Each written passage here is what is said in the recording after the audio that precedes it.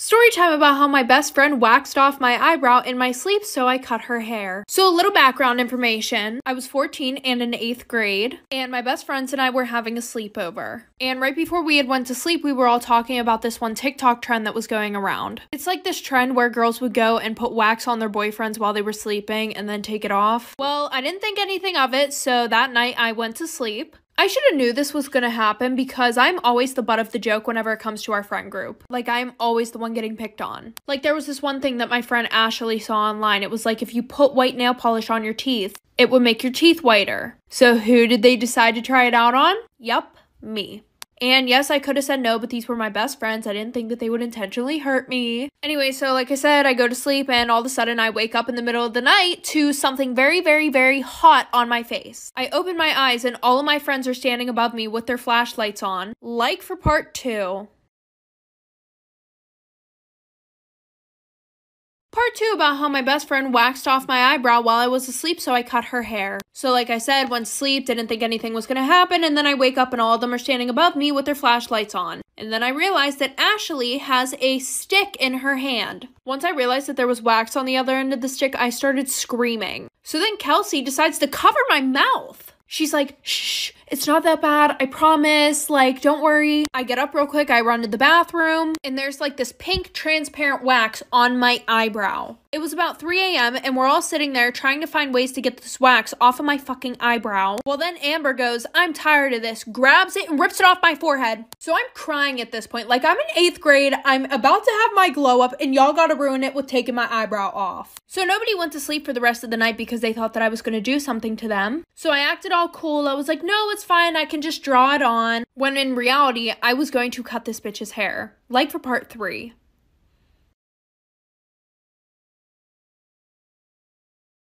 Part 3 about how my best friend waxed off my eyebrow in my sleep, so I cut her hair. So like I said, nobody went to sleep for the rest of the night. I acted like it was okay because I was plotting in my head that I was gonna cut one of their fucking ponytails off.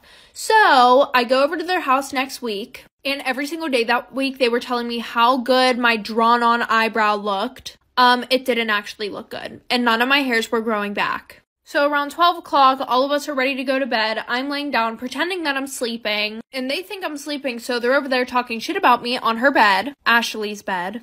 I wasn't sure which one's eyebrow I should rip off because the one ripped off my eyebrow, but then the other one put the wax on my eyebrow. They were like, she's sleeping, I don't think she's gonna do anything. She doesn't even have the balls to do anything. So around 4 in the morning, everybody is dead asleep. I get up, and Ashley had her hair in a ponytail. So that was easy enough. I grabbed a pair of scissors out of my book bag, and I cut her hair off. Time about how I stole my best friend's boyfriend. So a little background information, I was 14 and in 8th grade. And we're gonna call my best friend Ashley. Ashley was really nice at first. She always had my back when I needed her. But then out of nowhere, she started being super rude to me. She turned into one of those pick-me girls that would always make fun of you in front of other guys, talk crap about you to the guy that you liked. Well, the one day I hear her talking shit about me whenever we were in class. And everybody could hear her. She was literally on the whole other side of the class. And I asked her, hey, like, why were you talking about me? She was like, no, I was talking about a different girl. And I had a pretty unique name, so I was like, who else in the school could you have been talking about? But I just brushed it off. Well, then we were in algebra class and I heard her talking shit about me again.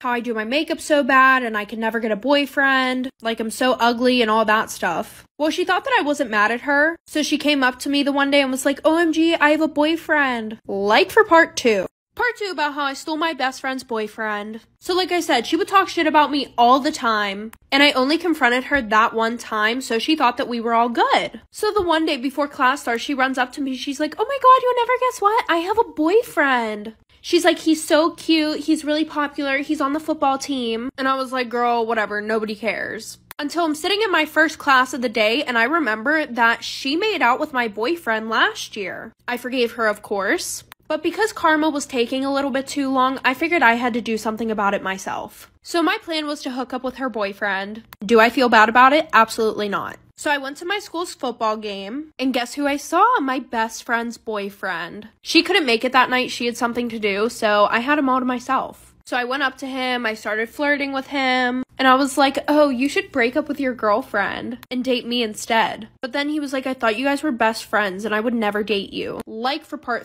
Part 3 about how I stole my best friend's boyfriend. So like I said, I went to the football game. She wasn't there because she had something else to do. I went up to him. I started flirting. I told him that he should break up with her and date me instead. And I also said that she was a bitch and a whole bunch of other stuff. And he was like, why would you say that about your best friend? And he was like, I would never date you. And I had a feeling this would happen. So I had photoshopped a picture of her and this guy that she sits next to in her lab class. And I showed it to him and I was like, see, she's cheating on you. So he was pissed off. He gave me his number. And the next day he came over to my house. We cuddled, watched movies, we kissed. After 3 months, Ashley found out. We hadn't talked to each other since then, but now I am 16 in 10th grade and still with her ex-boyfriend. Funny thing though, the picture that I photoshopped with her and that guy, she's literally dating him now. So you're welcome, I guess. But anyway, she still goes around talking shit on me. I mean, who can blame her? I did steal.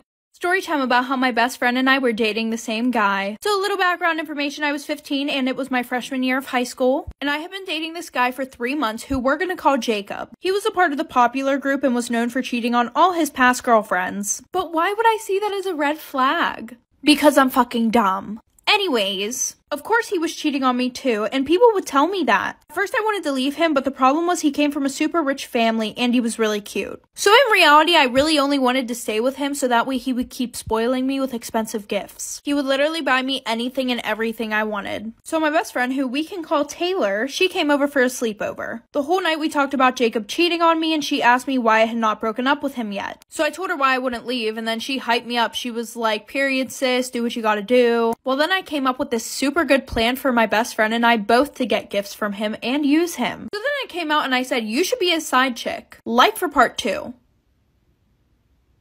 Part 2 about how my best friend and I were dating the same guy. So like I said before, he was cheating on me 24/7, but he was spending money on me 24/7. That's the reason why I wouldn't leave him. So then I told my best friend that she should be his side chick. So that way we could both use him for his money. So Taylor started flirting with him to try and make him want her too. And I may have given it a little push by giving her his Snapchat, so she tried to slide in his DMs and then also tried texting him on Snapchat. At first, his cheating ass did not want to do anything with her. And I was like, the one time.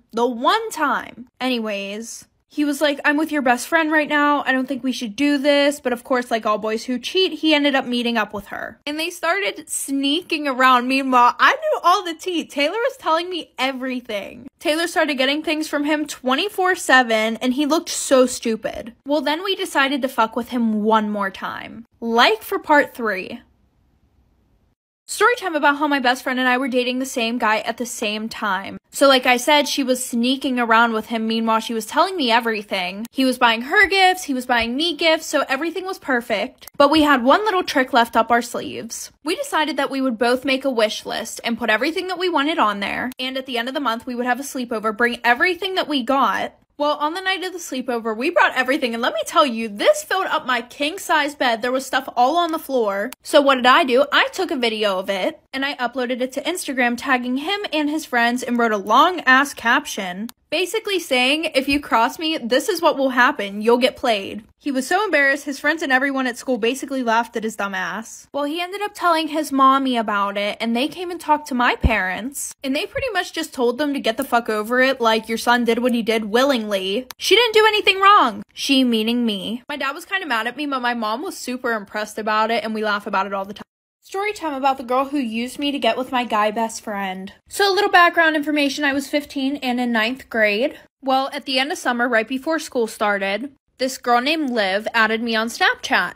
And I had seen her all around school. She was very popular and a little bit stuck up. But I added her back and then I got a call on Snapchat from her. I answer very awkwardly and I'm like, hi. And then she was like, oh, I've seen you in a lot of this guy's pictures. Are you guys like best friends? And I'm like, yeah, sort of. And she goes, have you ever thought about dating him? It was just an extremely weird out of nowhere conversation. Anyway, so fast forward 2 weeks, I walk in the first day of school with my best friend Tommy. And Tommy and I have like every single class together. For some reason, Liv thought that we were friends and she would come and go as she pleased. Like Tommy and I would be standing at my locker. She would come over. Anyways, fast forward to chemistry. She walks in the class, winks at Tommy, like for part 2. Part 2 about the girl who used me to get with my guy best friend. So like I said, we were in chemistry. She walks in and she winks at Tommy. And I look over real quick and I realize that her nails were vermilion. That's Tommy's favorite color. And by the way, like I said before, I did not know this girl at all. We had never hung out. She never talked to me before this. Not to mention, anytime that her and I talked, she would only talk about Tommy. Fast forward a couple days, we're in chemistry, and somehow she got her assigned seat next to me. And she was like, hey, do you want to study for the chemistry test together? And I was kind of excited because I thought that I had a new best friend. So I said, yeah. Later on, she comes to my house. I never told her an address or anything like that, so I was very creeped out about how she knew my address. We studied for the test, and she goes, hey, do you want to hang out with Tommy and a few other guys tomorrow? Well, tomorrow was the day that I was going out of town. So she goes, okay, maybe next week. After being out of town, I came back on a Saturday, and the next day I get a text from Tommy, like for part 3. Part 3 about the girl who used me to get with my guy best friend. So like I said, she asked me if I wanted to hang out with Tommy and a few other guys. I told her that I was going out of town. When I got back from out of town, the next day, I get a text from Tommy. He was flipping out on me. He said that I was talking shit about him to Liv. And apparently I said that I was happy that his mother died. And a bunch of other bullshit. Well, after that, Tommy cut me off, so I was lonely, and I started hanging out with Liv more, even though she said that terrible stuff to Tommy and made him cut me off. So fast forward a year, he is a new best friend, right? I get a DM from her on Instagram saying like, hey, did Tommy used to be your best friend? Pretty much everybody knew what happened between me and Tommy, but she was like, that girl that you're best friends with is dating him now. And then he completely cut me off. So technically, she used both her and I to get with Tommy. But after dating for literally like 2 months, he cheated on her because she slept with 5 other guys. Story time about how my boyfriend cheated on me with his best friend's sister. So a little background information, I was 15 and in 9th grade. And we're gonna call my boyfriend Alex. Alex and I had been together for 6 months, and at the beginning of our relationship, his best friend, who we're gonna call Caleb, him and I literally despised each other. But Alex would always want all 3 of us to hang out, so we decided that we had to get along. So we decided to keep it civil only when we were with Alex. Well, fast forward, all of a sudden, Caleb's grown-ass sister starts hanging out with Caleb and Alex 24/7. And it was weird because she was like a senior hanging out with a freshman. But I didn't think anything of it at first. Well, then, out of nowhere, while I was at school, like a week later, Alex says that him and I need to have a talk. So we start walking away from Caleb, and as we're walking away, Caleb looks at me and gives me, like, this good luck look. Then he told me that he wanted us to take a break. Like for part 2. Part 2 about how my boyfriend cheated on me with his best friend's sister. So like I said, he tells me that we need to talk, and then he goes, I think we should take a break. Like, what do you mean, take a break? Well, funny thing, throughout this whole break, he was still being touchy with me, still acting like we were in a whole-ass relationship. And the whole time, I was acting like I was fine, so that way I didn't want him to feel bad for me and felt like he had to get back together with me. And he was acting like nothing happened. Like I said, it was getting to the point where all my friends had started asking if him and I were back together. And I had to be like, no, we're not back together yet. Well, then Friday rolls around, aka 2 weeks later, and he tells me that he misses me. Shocker. So then he said he wanted to get back together. I said yes, obviously, because I still really liked him and I was a dumbass not to see the red flags. Well, now that it was second time around of us being together, I started to notice the first flags that I didn't notice in the beginning of our relationship. Like the one time he went to the mall with his friends and he gave these girls his Snapchat. He wasn't going to tell me about it, but then his friends told me, like for part 3. Part 3 about how my boyfriend cheated on me with his best friend's sister. So like I said, I started noticing red flags. Well, when I had confronted him about the Snapchat thing, he told me that he felt bad if he didn't give it to them because he didn't want to be mean. Another red flag is that he would never, ever, ever, ever, ever let me touch his phone. Like if he even saw my eyes look at his phone for 0.2 seconds, he would grab it real quick. Anyways, back to him getting with Caleb's sister. When we had got back together after our break, this one girl came up to me and she was like, hey, I have to tell you something. I didn't think it was going to be anything about my relationship with Alex, but here we go. She goes, he broke up with you to hook up with some other girl. So obviously I'm fuming. I go up to him and I'm like, did you break up with me to go and hook up with another girl? He goes, that's in the past. Why are you mad about it? Like we were broken up. Clearly he thought it was okay just to break up whenever you want to go do shit with someone else. Apparently she said that they could do stuff if we broke up, but I ended up finding out that she does this to all of her little brother's friends. Story time. Would you call this cheating? So a little background information. I was 16 and a sophomore in high school, and I was dating this guy who we're gonna call Tom, right? When we started dating, everything was super good. But a little bit into our relationship, I started to get the ick. Anything and everything he would do would literally irritate the hell out of me. So at that point, I told him that we should take a break. So we did. Well, while we were on this little break, I decided to go out with my cousin the one night. And she had brought this guy who she was talking to at the time. We're gonna call him Jake. Jake and I had the same classes in school, but we never really talked to each other. Well, I started to get to know him throughout the night, and I realized we had a lot in common. I felt like he was flirting with me, so I decided to flirt with him. When we got home, I had told her how much I really liked Jake. We ended up FaceTiming and falling asleep on the phone together. We all hung out again the next day, and I invited him back to my house. Like for part 2.